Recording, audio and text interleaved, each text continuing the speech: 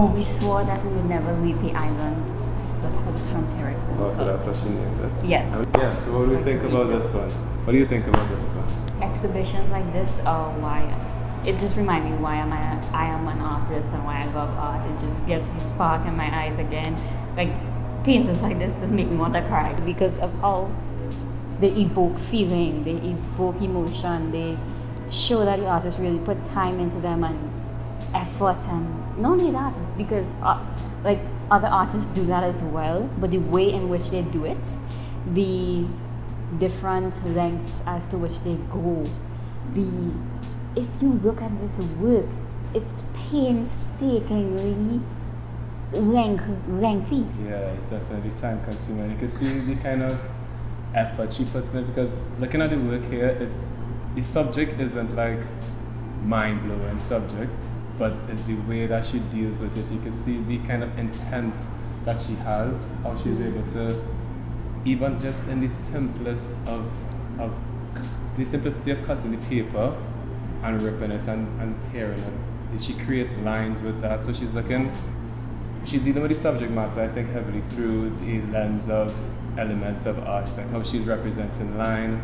She's thinking about color, she's thinking about depth. There's one piece over there, I think it's called Old Heritage, where there's so much depth in the house itself. Like you can see into the archway, you can see the kind of the depth, you can see the difference between the background and the foreground, and to me, like that's amazing. Like she's really taking the subject matter and working it through the elements of art and the what's the other thing? The principles of design. Yeah, the principles of design, yeah. Yeah, like she's looking at rhythm, she's looking at color, she's understanding how to represent line, space, depth, form as well. Color. Shape, like yeah, it's amazing, you know? It's work that you could look at for hours. It's work that you want to keep in your home and just stare at. It's work that I wanted to own, but I couldn't because almost everything is sold out. It's exciting, it's exhilarating. It's work like this I want to see more of in Trinidad. Yeah.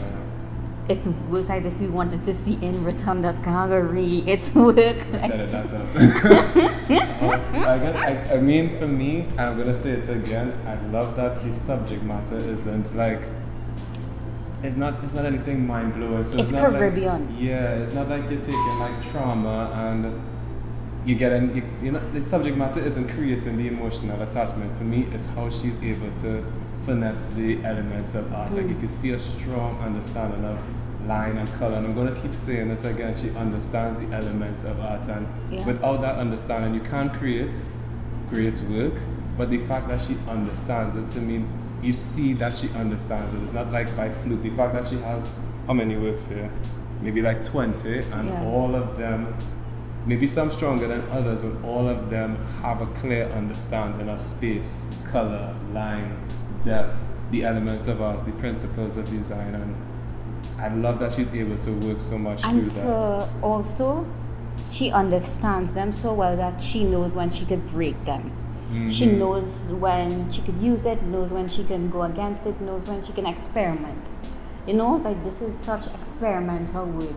And as you said, she's using very Caribbean themes, very, you know, like as we said in a previous video, you know, these themes that we've seen again and again, but she's doing it in a way that, you know, we haven't necessarily seen before. Yeah. You know, and it's interesting. I could reference another artist that I think does this quite well. We look at Lovelace works, and he's going back to simple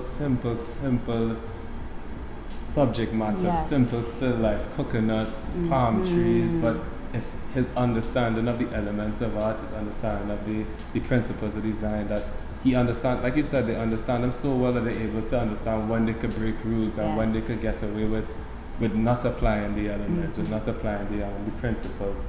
So he's another one that you could look at, that simple thing as a coconut, but you get so much from it. And yes, you might get a little attachment from the coconut, but it's how he's able to get the texture from it. It's how he's able to, like, I remember, hopefully I could find that piece and I could show you all what I'm talking about here, but one of the coconuts, it's done kind of, I can't remember the word, where, hopefully I remember the word and I'll just put it right here so you'll see what I'm talking about. But but it's like he has the coconut and it's segmented and you can see different colors and textures. To me, it represents like the passage of time on that one coconut. So you could look at the coconut on one side and see it green, see it... It's like kind of abstracted. It's like cuts into different parts. And then you could look at another part that's brown. So you can see the life and the death. You can see the time passing in that one coconut. Versus me just going to the coconut tree, painting the coconut exactly how I see it. It's a difference in when you understand that you have liberty to say, you could put your interpretation of it and it doesn't need to be so representational. So that, I mean, those coconuts are something that I always think back to. Like, you could just, in that one painting, you could see the passage of time for that coconut versus just painting it one green or giving it one texture. And I think, again, that this is what she's able to achieve here, understanding the elements of art, the principles of design. I can't stress that enough, that she's able to break them. She could do it. She could represent something by just expressing it. She doesn't be like, hey, this is it, realism. No, she just expresses it. You know? She doesn't have to give the full story, if that makes sense. Treasure Island is definitely one of my favorites.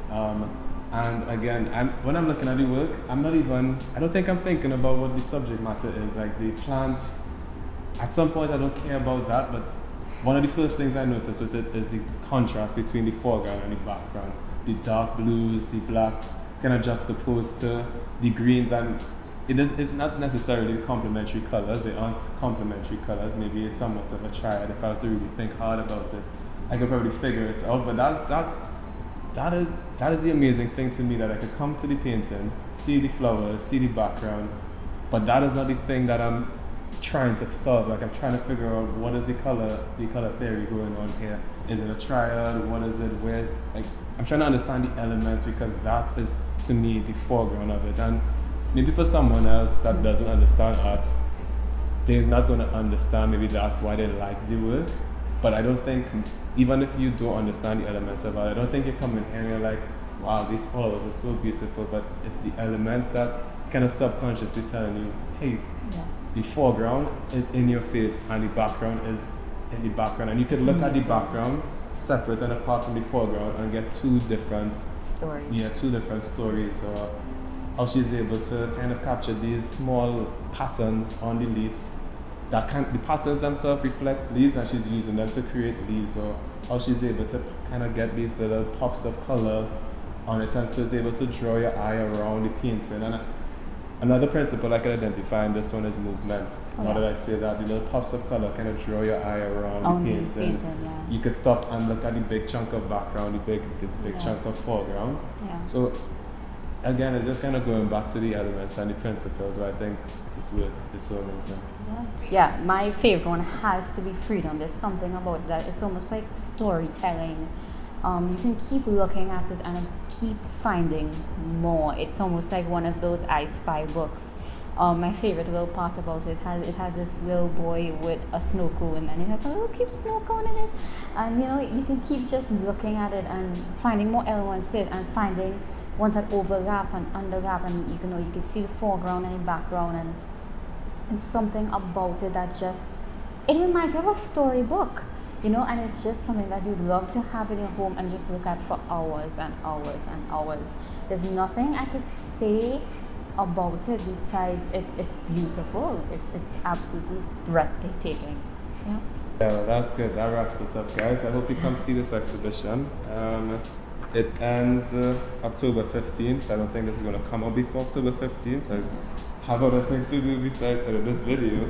But at least you know where Softbox is. Yeah, you should visit. It's a really good contemporary space for contemporary art. Yeah. Nice.